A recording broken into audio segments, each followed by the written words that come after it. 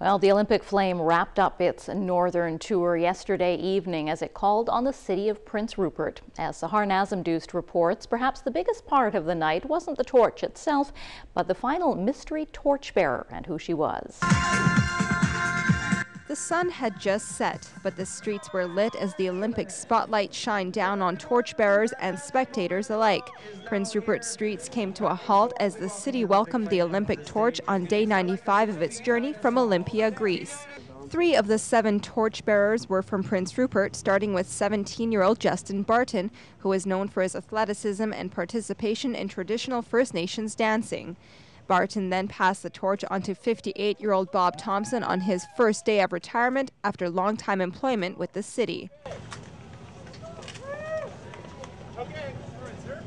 From Thompson, the torch was then passed on to one of 3 torchbearers from the Lower Mainland. And judging by the amount of height this young man achieved, it's safe to say he's an athlete in his own right. Next, the torch was passed on to an Australian man named Otto, who obviously had a huge fan base and could have been part of the promotional team since he had a huge following from Olympic sponsors.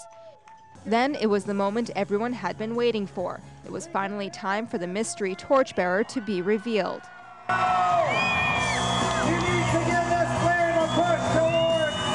If you're a Prince Rupert resident, this woman is very familiar since she's a key figure in the city. For everyone else, she is 85-year-old Charlotte Rouse. Rouse is known for years of service to her community, the many volunteer hats she wears, and along with her team of volunteers, looking after planters throughout the city and, of course, organizing city cleanup days. Ironically enough, Rouse even beat out her own son for the position of torchbearer.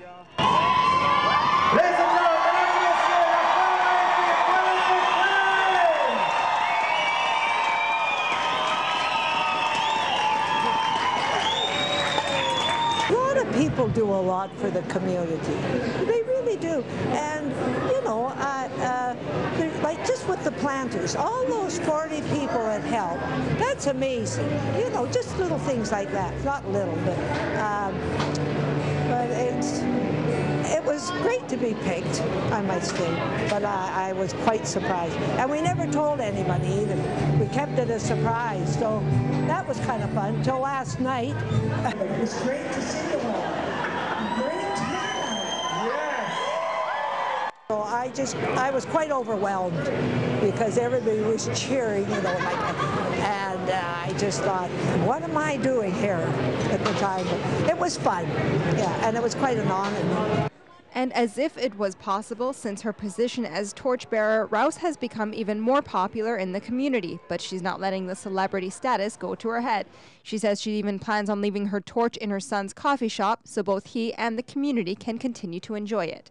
For CFTK TV News in Prince Rupert, I'm Sahar Nassimdoost. And the Olympic Flame arrived in Bella Bella this morning aboard the BC Ferry Northern Adventure and is arriving in Port Hardy for a community celebration tonight.